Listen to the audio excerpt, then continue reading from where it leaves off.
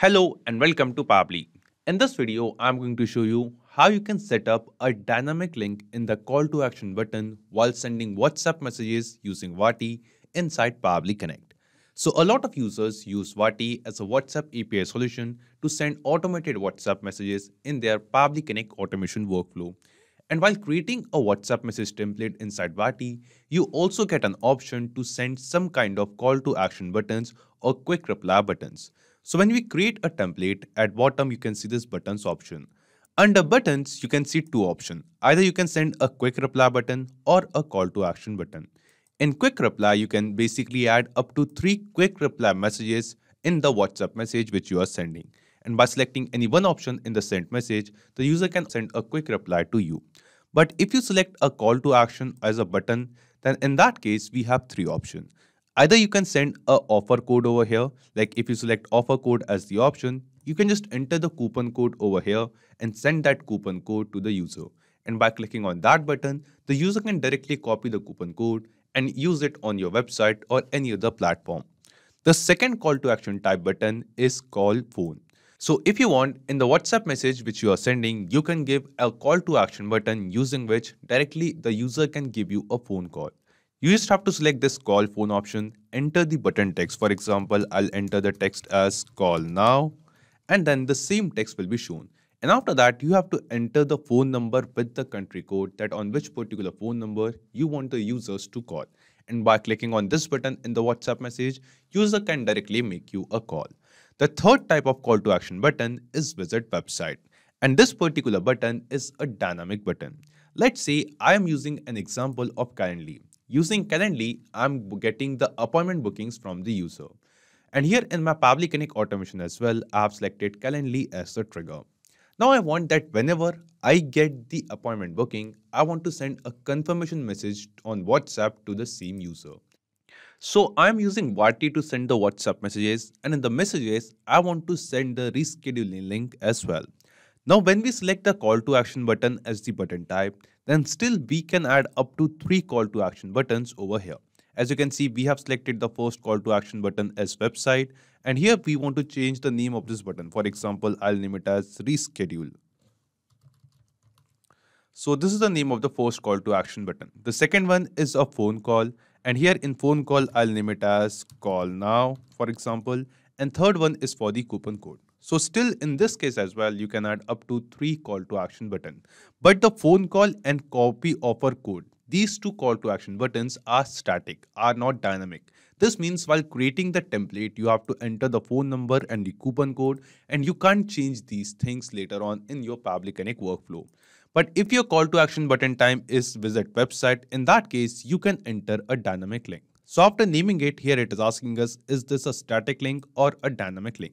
Like if you want to send the same link to all the users with the WhatsApp message in the call to action button, you can select the static link and enter this link over here while creating the template. But I want to send a dynamic link. This means to every user to whom I will be sending the WhatsApp messages with this call to action button, I want to add a personalized link. So we have selected dynamic. Now I have already created a template message in my WATI account where I'm sending a dynamic link. And this is the template message which I'm sending as an appointment confirmation to my users who are booking the appointment on Calendly. And in this message, I also want to send a rescheduling to the user, just in case if they want to reschedule the appointment.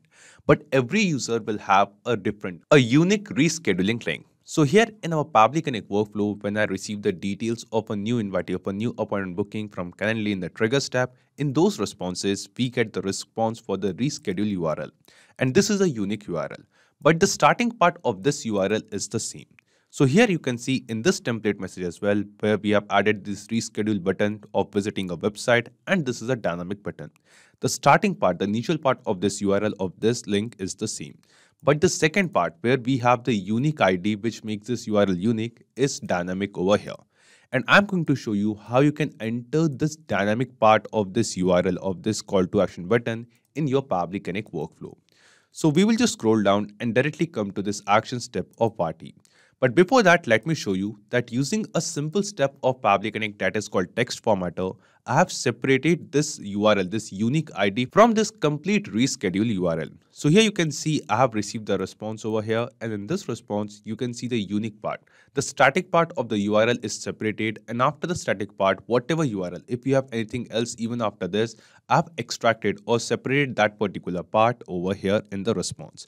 And I want to add this response, this particular unique ID as the dynamic text and send it to WATI while sending the WhatsApp message. So we will just come to the WATI Actions tab, and here I have already connected my WATI Actions tab. Now here from Calendly responses, I want to enter the phone number, the mobile number of the user to whom we want to send the message. So I have mapped it. Now here in the template section, you can see a list of all the template messages which you have in your WATI account. Out of all of this, we will be selecting this template of appointment confirmation. Then let me give this broadcaster name, for example, appointment confirm. This is the name of the broadcast, just some dummy details. Now here comes the part of custom parameters. Now in this template, you will notice I have added some custom parameters. Like after hi, I have the name of the person. I wanted to mention the name of the person. So this is one custom parameter. The second custom parameter is the date and time. That at what date and time this appointment, this meeting is going to get started. And the third custom parameter over here will be our dynamic URL. So here in our dynamic URL, after entering the static URL, we wanted to add the dynamic part as well. So we have added a custom parameter for that too. And we can enter the details of all of these custom parameters in this custom param field. And in the help text, you can see this particular object. In the same format, we have to enter the value for all the custom parameters. First, in front of name, we have to enter the name of the custom parameter. And after that, after a comma in front of value, we have to enter the value of it. So the name of our first variable, first custom parameter is NAME name. So here what we are going to do, in front of name, in this double quotes, we are going to enter the same name of the variable. And what is the value we want to put in front of that? In front of value in double quotes, we have to enter it. So I want to mention the first name of the user. So from the drop down from Calendly responses, we are going to select and map the response of first name. And similarly, we have to basically map the rest of the things as well. We are going to set up the rest of the custom parameters too. So after entering the value of the first custom parameter, just add a comma and enter this same format. The name of our second custom parameter is date underscore time. So we will just copy this second custom parameter. In name, we are going to enter date underscore time. And using date time formatter, I have received the date and time, the start date and time over here. So using Calendly, we have received the start date and time, but it was not in the correct format. So using date time formatter, I have corrected it. And from that response, we are going to map it over here.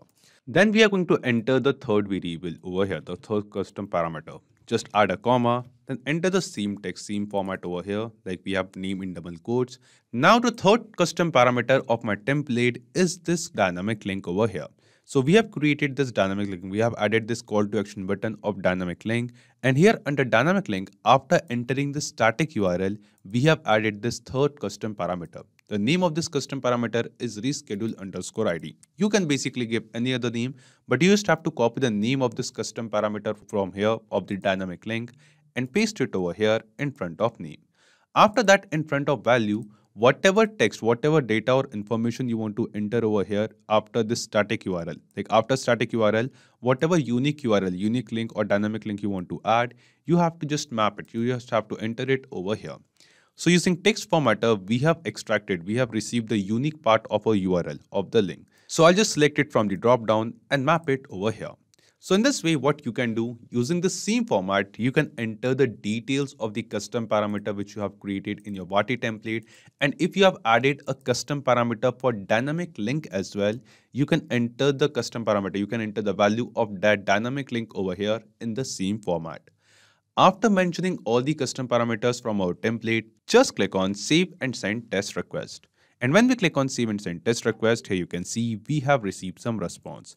And this response seems to be a positive response to us. This response shows that the custom parameter which we have entered over here, with the values of this custom parameter and this template message is sent to this number. So let's check it. We will go to the WhatsApp account of this number, and here in the new tab you can see I have opened the WhatsApp account and we have received the message. We have the exact same message template which we have created in WATI over here, and in this template message you can see after hi we have the first name of the person, then here you can see we have the same date which we have received from Calendly, and also we have added a call to action button over here. Now, if you will just click on this button over here, it will take you to this link, to the same page, the rescheduling page of the appointment. This is the exact same link which we have received from Calendly in the triggers tab. So from trigger responses, we have received this rescheduling link. If you copy it and paste it in the new tab, you will see it is the exact same link over here. So in this way, if you want to send some kind of dynamic links, dynamic URLs with the WhatsApp message in the call to action button, you can basically use this method to enter the value of those dynamic fields inside Pabbly Connect. So I hope this video was helpful to you. If you liked the video, don't forget to hit the like button. And if you have any kind of doubts or queries, you can write us in the comment box below. So this is it for today's video. Thank you. Have a great day.